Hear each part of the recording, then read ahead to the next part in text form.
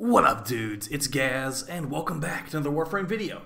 So we're doing another revisited weapon today, and this is actually the third or fourth video on the Exergis on this channel.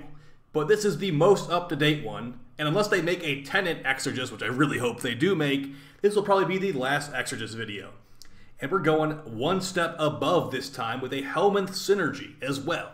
And yeah, this will be a Galvanized build with the new Sister Parvos mods and Arcanes, and this thing is super deadly. We went all in on the Forma, all in on everything pretty much.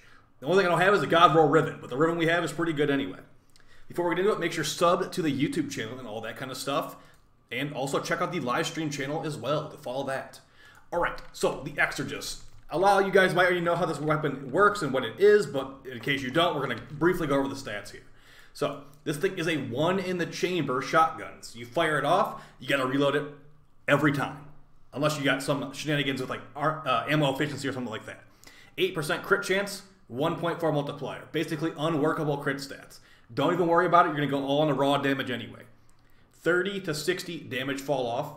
With the new Galvanized acceleration mod, you can make this thing go real far. It's basically a sniper. 3.3 fire rate, who cares about the fire rate because you're reloading after every shot anyway. 3 multi-shot, so it shoots 3 projectiles innately before you start putting in multi-shot into the equation. 0.5 punch through. It honestly feels like more than 0.5 punch through when you use this thing because the pellet spread is actually pretty good. 1.6 second reload. Very important stat on this shotgun because you're reloading after every shot unless you mod it for two shots in the magazine. 36% status per projectile. You shoot 3 projectiles, so, you know, really high status chance. And if you put enough dual stat mods in here and Galvanized Savvy and all that, you can get to over 100% crit chance, or 100% status chance easily.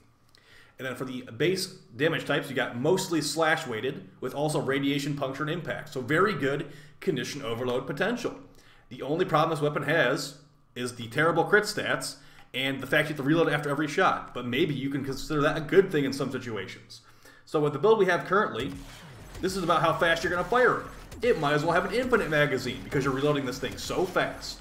Alright, let's show the build, and we're going to show a Helminth Synergy with this weapon. Since it's got such high status chance and has really high base damage, Xata's Whisper is actually really good. Have you even thought about this weapon, this ability before? It's from Zaku. It's Zaku's first ability. You cast it, you get covered in infested goo, and it makes your weapon have an additional hit of void damage, and void damage has a special status proc that creates a mini mag bubble on the enemy. Basically, the projectiles will fly out and can come back in, and it can actually like make these crazy chains of damage where enemies are dying all over the place just from one shot of your shotgun. So you want to mod this thing a little bit for status. Now you'll notice vicious spread on here. This is not necessary. This is basically just to make it cover more AoE with the gun. As the spread, there's not many spread mods in this game for shotguns that make the bullets go all over the place. Vicious Spread's the only one that can really do this. Tainted Shell makes you have minus spread, which is the opposite of what we want to do here. So if you don't want to run Vicious Spread just for the fun of it, you could definitely go for something like Blaze, something like the dual stat mod Toxic Barrage, or something like that, because we have Corrosive and Heat on here. I would not recommend going for Viral Heat because it's going to be... It might just not be as good as this. Honestly, this build has been working really well, and we'll show it here. As you can see here, 8 Forma. You technically don't need 8th Forma unless you have a Riven mod like I do. This Riven mod basically just replaces Contagious Spread. So we just get more damage overall. We go from 26,000 to 44,000. But you don't need that. So we're going to show it here. Prime Tech will pump as you reload every shot. Very, very good mod here. We talked about this in the past. Very high status chance, giving you Galvanized Savvy. Lots of potential damage added on here. Keep in mind, Void procs do count for Condition Overload, so that's additional damage as well. Prime Charge Shell and Contagious Spread making corrosive damage. So we've got Corrosive from these two mods, and we've got Heat from Scattering Inferno. You do want to make sure you have some status chance in here because the extra Void proc from Xata's Whisper does go off your modded status chance, so you definitely do want to have some of that. So here's how it is normally. And then we use Xata's Whisper, and as you can see, it covers a huge area. The bullets are flying all over the place, and it makes this weapon AoE when it's not normally AoE like that. So look at that right there. With all this status chance, the bullets are going crazy. And this works in mission too. And not to mention, we're actually basically one-shotting these guys with no Riven now, guys. So this thing hits really, really hard. The Xata's Whisper is an amazing synergy with this thing, which makes it more AoE. It lets you do trick shots. Like, do you like trick shots? Because this thing lets you shoot around corners without even trying to. It's really fun. One of the most fun synergies I've actually found in the game myself. Not saying I discovered this, but like I really, really enjoyed this. So try it one more time. As you can see right there, the bullets just keep on going. So this is without even being fully stacked up. We have Merciless on here, which will give us increased damage on every kill, and also give us that increased reload speed and ammo. It's just fun. I would highly recommend this, and if they ever make a upgraded version of this weapon, expect it to actually have good crit stats and be a monster of a weapon. Not to mention, this is pretty good with mag bubbles too. If you want to use mags, you know, not use the knockoff version of Mag's Bubble, use actual Mag's Bubble, her second ability.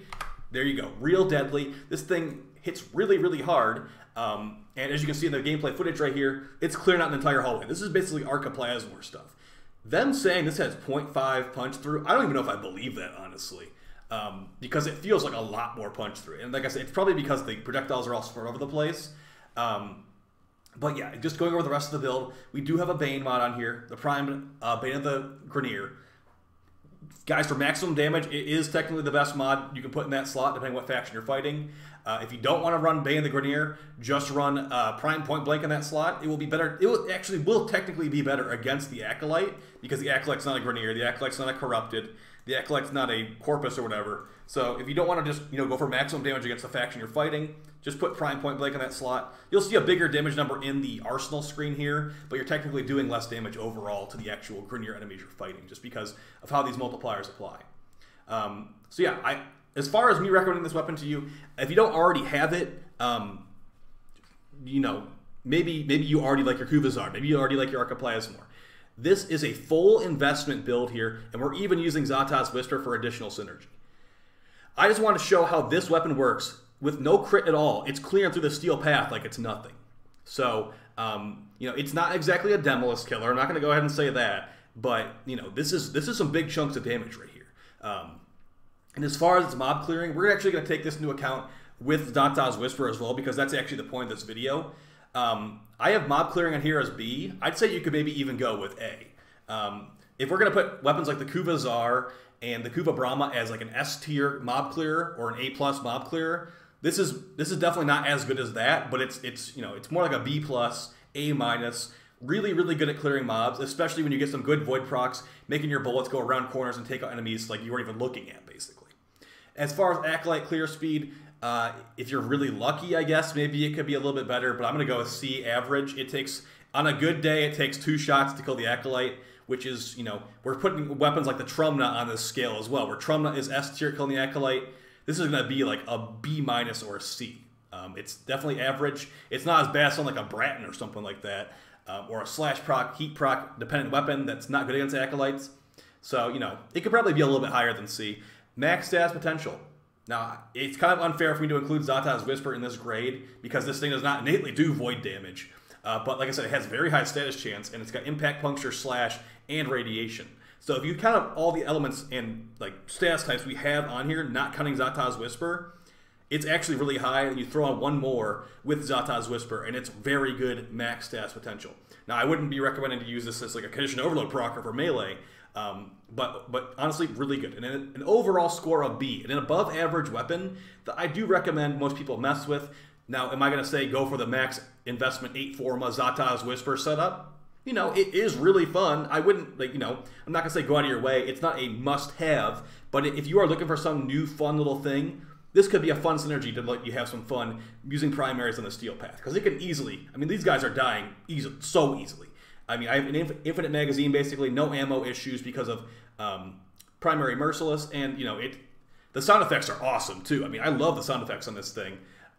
There's lots of skins you can use for it. If you have the Daimo Supporter bundle, like shotgun skin, that looks pretty cool on this one with like a disc at the end of it. And like I said, you could go for viral heat. You could even try to make a slash weighted build work here. But the way I mod this thing, it's the one-shot kill gun. I don't really want to wait for slash procs when I use this thing. And not to forget, corrosive damage is actually good against the Acolyte. That's what you want the mod against on Acolytes, is corrosive damage. So the corrosive heat build feels like the best one to me. And you could definitely get away with like probably 6 Form on this, but this is an 8 Form max power build. And we'll quickly show it with the the Riven in the Simulacrum, because the fun thing about this is more status procs, or more multi-shot rather, let you get more potential void procs, covering more of the map. So we're going to just do what I do usually and replace Contagious Spread with my Riven, which is just Contagious Spread plus 140% multi-shot, honestly. And, let's give it a shot. Galvanized Acceleration, really nice in this thing, as it can easily kill enemies and just gives you more projectile flight speed, lets your bullets travel for longer, letting you get more potential void procs.